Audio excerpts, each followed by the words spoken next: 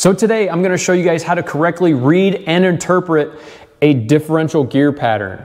Now, a differential gear pattern is kind of the last step in a differential rebuild, and really what a differential gear pattern tells you is how the pinion gear and how the ring gear, how those two gears are meshing with one another. And based on what you're seeing with the differential gear pattern, that is going to dictate what sort of shimming changes you need to do to your differential setup in order to have a quiet set of gears. So you may have to take this differential apart 3 or 5 times based on what you're seeing with this gear pattern. Now, with that in mind, if you are using a used set of gears, like a set of gears that has already been ran in another vehicle, or let's say you're just doing a rebuild and freshening of the axle with new bearings and nothing else, you really want to have your gear pattern be the exact same as what it was before you took it apart. And the reason for that is after a set of ring and pinion gears has been ran for an extended period of time, let's say more than about 300 to 500 miles, that ring and pinion set is now matched, right? Well, once you have a matched ring and pinion and they both have established some wear in them, if you try to change that wear pattern of the ring and pinion gears, you're going to cause noise. So if you're doing a stock rebuild with the same ring and pinion, or you're using a used set of ring and pinion gears, you really need to make sure that you have the same pattern when you took it apart as what you do when you go back together. They need to be one and the same in order to not have any noise. The other thing you need to note here is if you went out and you bought the cheapest set of gears that you could get your hands on, typically those gears probably aren't going to be cut quite as well as a high quality gear set, and you may struggle to get a quote unquote good pattern out of those gears simply because they were manufactured to a poor tolerance or possibly manufactured wrong. So you're going to sit there and chase your tail trying to get this gear pattern straightened out, have this thing apart 3 and 4 times because you bought a cheap set of gears that aren't cut correctly. It's not your setup that might necessarily be wrong. It could be the gears that you're using. So any gear set that you buy should come with some sort of marking compound. The gears that I bought, they did include some, but it was not very much. So I have enough to do about 3 teeth in maybe 3 locations. What you guys will find is the gear marking compound may be a little thick, and it just won't spread evenly across the teeth. And then what you need to do in that case is simply just take 1 or 2 drops of gear oil and mix it in with the gear marking compound, and it should thin it out to make it really easy to spread. If the marking compound is too thick, guys, what you'll find is it'll be very, very hard to establish a pattern. So the paint will be so thick that it won't really show you where the 2 gears are contacting with one another. The paint won't flow out of the way where the gears are making contact. So when I'm doing this, I'm just doing a couple teeth. I've seen a bunch of people, they'll paint the entire ring gear. If you guys want to do that, that's completely up to you. Usually if you do 3 teeth in 2 or 3 locations, provided you're using quality parts here, typically you don't have any problems. So first thing we're going to go over here is going to be drive side, coast side. So this is the drive side of the gear back here. Every one of these. So this is the drive side because when you're driving down the road, that way is forward, right? So everything is being driven this way. Now just on the opposite side of that, when it's being rotated backwards, this in here would be the coast side. So what you're going to do is you're going to paint the teeth on the drive side and the coast side. Once you do that, grab a ratchet and turn your pinion nut while you put some drag on the carrier with your hand. If you don't put drag on the carrier with your hand, you will not get as good of a pattern.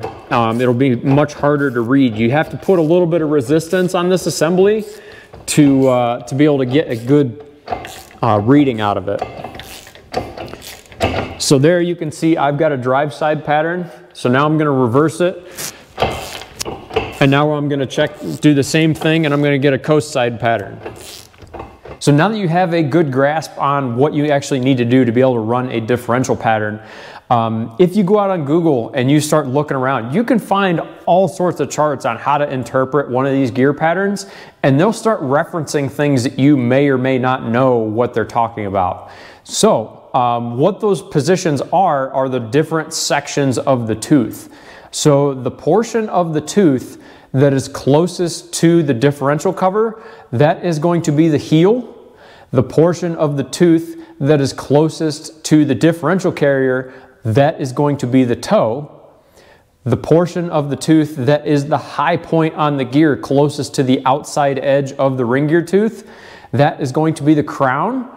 And then the portion of the tooth that is down in the valley between the two ring gear teeth, that is going to be the root. Now, depending on this pattern that you have in front of you, you may want to move it from the root to the crown, or the crown to the root, or from the heel to the toe. And each one of those things requires a different input from you. So when I judge a pattern, 95% of what I'm looking at, guys, is going to be the position from the crown to the root, left to right on the tooth. How is that pattern sitting on the tooth? Because what that is actually showing you is if your pinion depth is good or not. The reason for that is everything that you do here in this differential is sort of built around that pinion depth.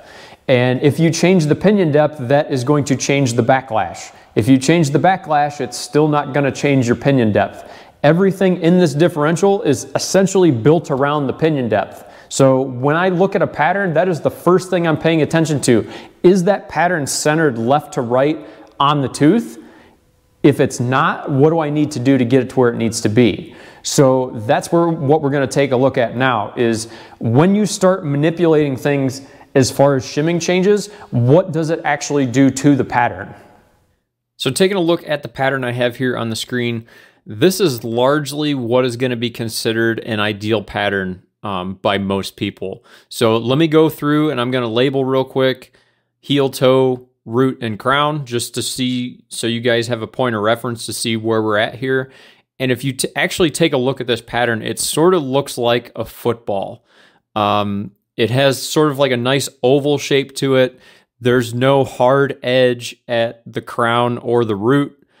It's very well centered on the tooth itself. And this is really what you're striving for here when you're setting up a gear pattern.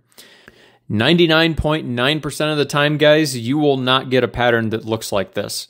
This really comes down to, first of all, A, how well you're setting up the gears naturally, but B, it also depends on how the gears that you're using are cut. And I'll be honest, the ones that I have came right from Ford, and the ones from Ford, my pattern looks nothing like this. I'll show you my pattern at the end of the video.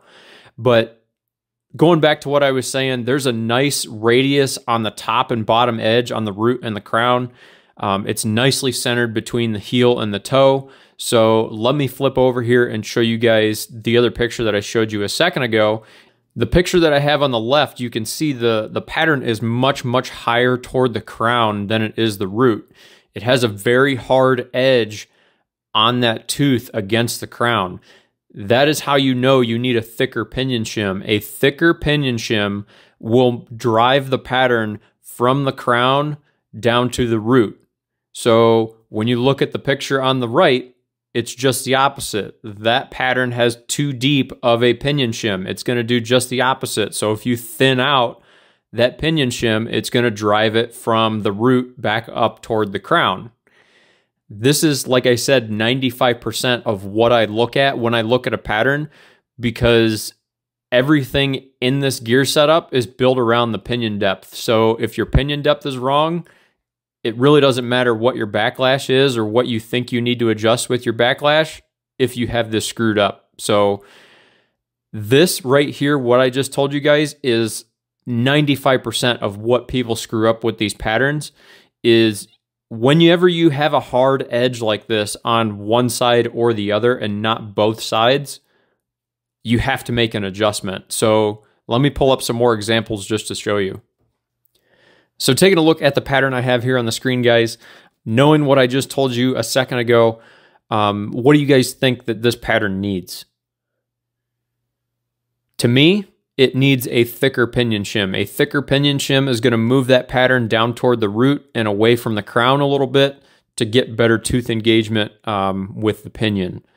So taking a look at the next one I have here on the screen, this is going to be very, very similar to the quote-unquote ideal pattern that I showed you guys at the beginning. But if you look very closely at this pattern is actually slightly offset toward the root, meaning the pinion depth is very minutely too deep. You could change it maybe 1 or 2 thousandths and remove some pinion shim and try to get it back up toward the crown. In all honesty, looking at this pattern, yes, it is a little bit offset toward the root, but I'm here to say probably 99.9% of the time you could run this pattern and you wouldn't have any problem. So like I was saying, guys, this is a very, very subjective thing that we're talking about here. And you could ask 3 different people what their opinion is on some of this stuff, and you may get 2 different opinions. So just keep all this in mind when you're looking at this stuff. It's very, very subjective what we're dealing with here. So now that you have a basic understanding of how the pinion depth moves the gear pattern between the root and the crown, well, the next adjustment we're going to talk about is going to be backlash. And the backlash is going to do the adjustment between the heel and the toe.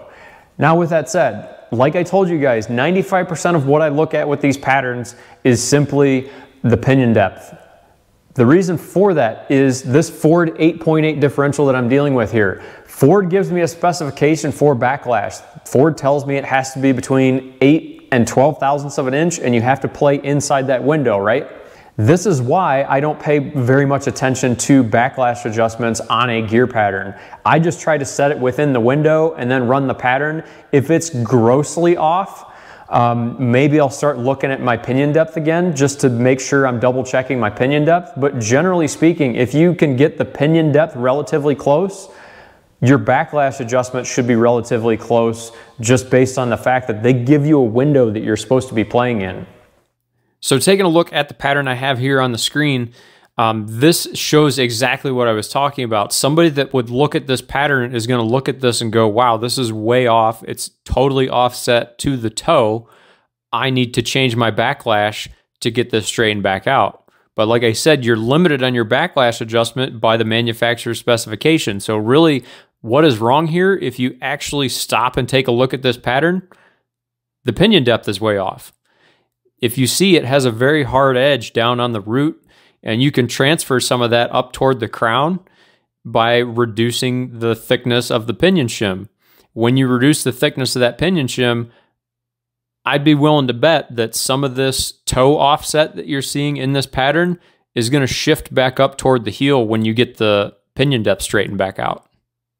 So this pattern I have on the screen now is a little bit more realistic. So if you take a look, the pinion depth on this is actually very, very close. It's maybe slightly offset toward the root, but at any rate, it's definitely has a major offset toward the toe. So the way that you transfer a gear pattern from the toe to the heel is you would loosen the backlash. When you loosen the backlash, it's going to move that pattern up toward the heel.